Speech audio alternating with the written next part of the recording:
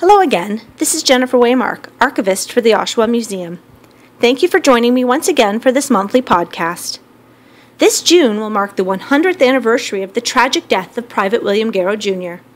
I have spoken about Private Garrow in a previous podcast on attestation papers.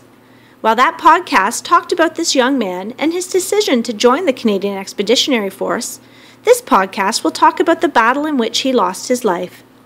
Garrow was a young man, just 21 years old, when he enlisted to go overseas with the Canadian Expeditionary Force.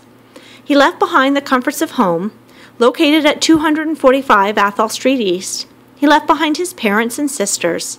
He left his job as an upholsterer to bravely face arguably the most horrific war mankind has ever been a part of. After enlisting in August of 1915, Garrow arrived overseas at Shorncliffe by November 1915. He was called up to the front lines to act as a replacement with the Princess Patricia's Light Infantry in December of 1915. It was with the Princess Pats that he was part of the Battle of Mount Sorrell. At this time, the Canadian Corps held the last remaining high ground of the Ypres salient, or fortification.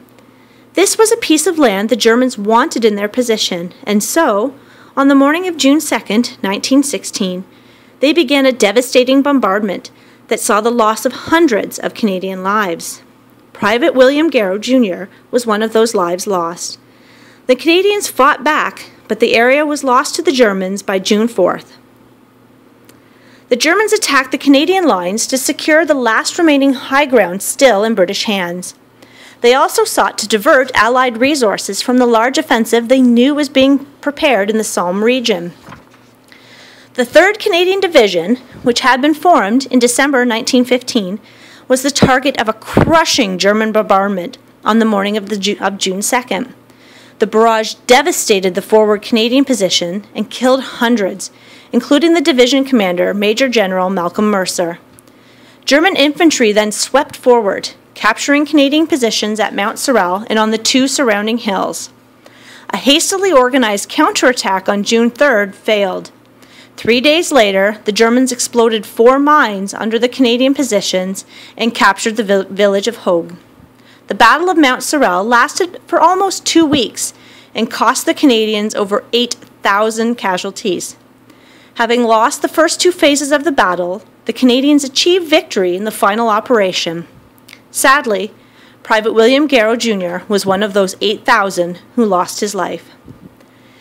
Intellectually, we know that the First World War was the place of nightmares, but it is so easy to separate ourselves from that history because it was so long ago. By telling Garrow's story, by looking into what his life was like here in Oshawa before the war, and reading his letters to his sister during the war, suddenly the war no longer seems so long ago. Garrow's story makes bringing history closer to home when one realizes that the home this young man grew up in still stands and we can drive by it today. Focusing on individual stories, like that of Private Garrow, allows us to make a personal connection to long ago events, and this is where true understanding of these events occurs. For the month of June, Guy House will host a display on the life and death of Private William Garrow Jr. Stop in to learn more about the impact of the Great War on this Oshawa family, as it represents the impact of this war on so many thousands of families.